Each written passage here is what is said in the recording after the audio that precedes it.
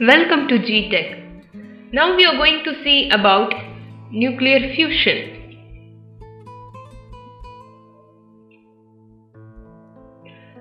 What is nuclear fusion? Nuclear fusion is a process in which two or more lighter nuclei combines to form a heavier nuclei. The mass of the product nucleus is always less than the sum of the masses of the individual lighter nuclei. You can see the picture in the left side shows you about nuclear fission and nuclear fusion. Nuclear fusion, you can see that deuterium and tritium is getting combined to form a compound, and it is again gets divided to form a neutron and a helium. So here the process of fusion is taking place, and here the process of fission is taking place.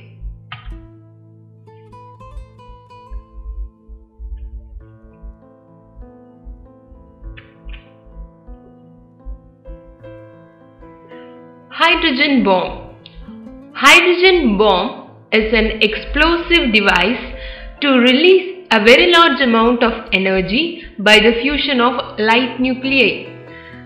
The temperature required for the purpose of fusion is produced by fission reaction. This releases enormous amount of heat energy. Here you can see the equation where deuterium plus deuterium gives you helium plus energy. The picture represents the reaction given, where deuterium and tritium is getting combined to form a compound. This is because of nuclear fusion. Again it's getting splitted into alpha particle and neutron. Here it is fission energy. This process of fusion is used in hydrogen bomb. Now let us see about nuclear fission and fusion. I am just taking an 40% critical uranium-238 as a target, and with that 60% of uranium-235 protoxide is taken, where a conventional explosive charge is happening over here, and it gets moved to the right end and a bombardment taken place. You could see it more clearly now, so that 40% of critical uranium-235 is the target one, and 60% of critical uranium-235 projectile is shown in yellow color, and a conventional explosive charge is happening over there, and that caused the fusion in the right side.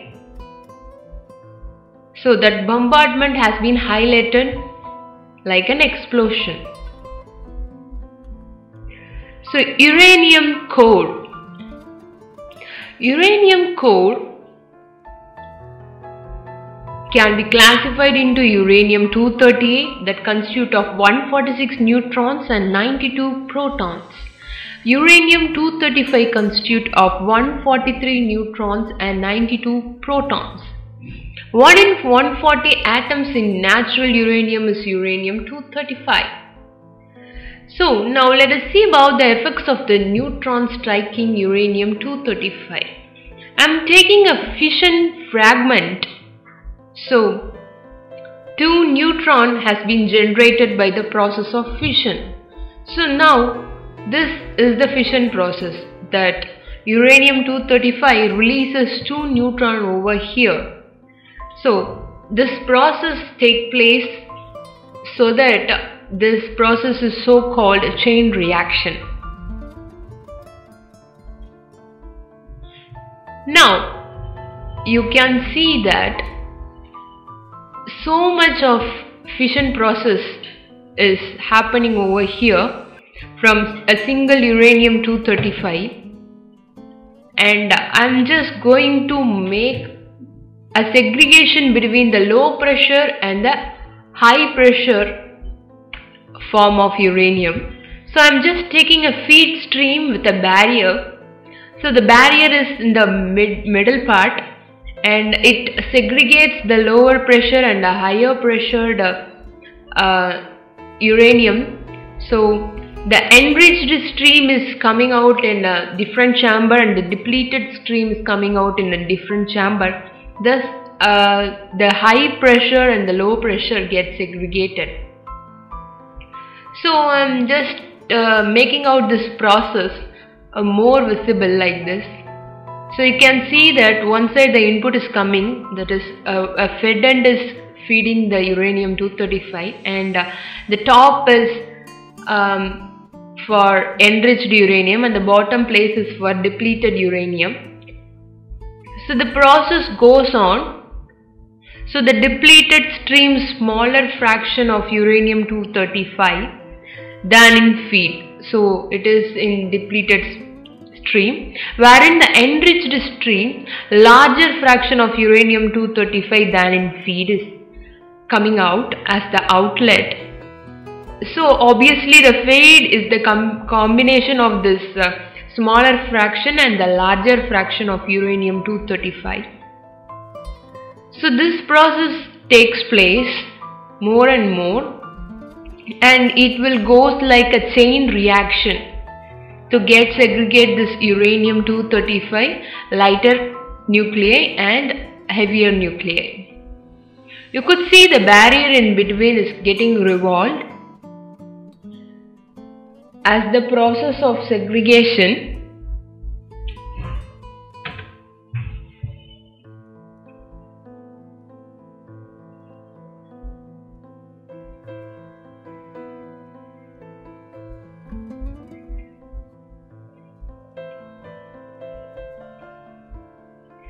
So, as the process of segregation, you could see that this chamber process is again get into the another chamber input, and this output is getting into the input of another chamber, and this process cycle goes on like a continuous process so as to segregate heavier fractions from a lighter fraction of uranium-235 to get an optimal solution. For the finest segregation, this process takes place. In real time, United States Gas Centrifugal Plant, Piketon, Ohio has this setup of segregation of uranium-235 from the lighter fraction to the heavier fraction.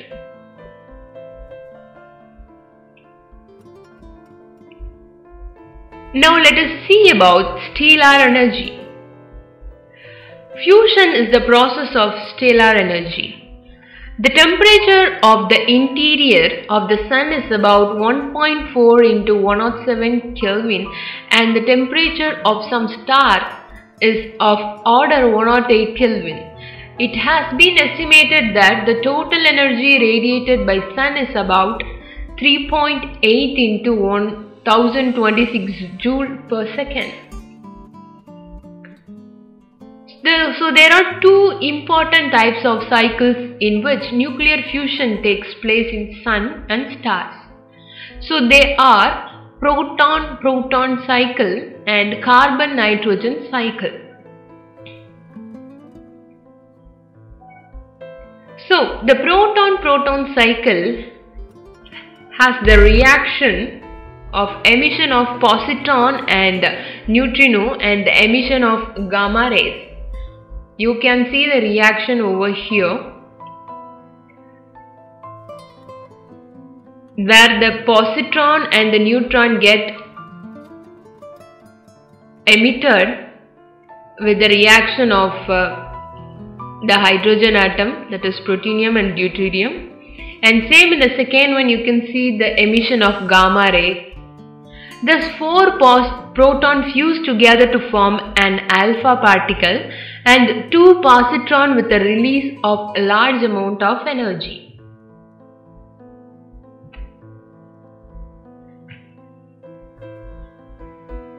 So you can see the proton-proton cycle over here. So this is the process of nuclear fusion chain reaction. So obviously the bombardment takes place. So here the input elements has been taken place and it get bombarded to a compound, and again it get segregated and again it get merging. The bombardment continues and finally you are getting helium atom with proton and neutron. In between you can see the gamma rays and neutrino as well as positron. Now let us look into the carbon-nitrogen cycle of stellar energy. Here the emission of gamma rays, emission of positron and neutrino, emission of some other positron and neutrino takes place.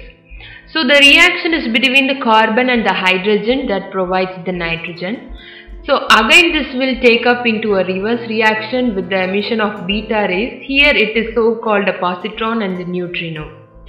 So finally the process of nuclear fusion occurs continuously so as to generate the carbon-nitrogen cycle continuously. This is the structural representation of carbon-nitrogen cycle, where the red dotted atoms are called the protons and black dotted circles are neutrons and white rounds are positron.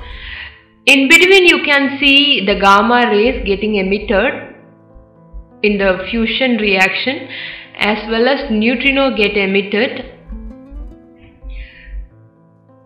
So the cycle takes place continuously. That means the fusion reaction takes place continuously so as to form carbon and nitrogen again and again as a cycle. Thank you.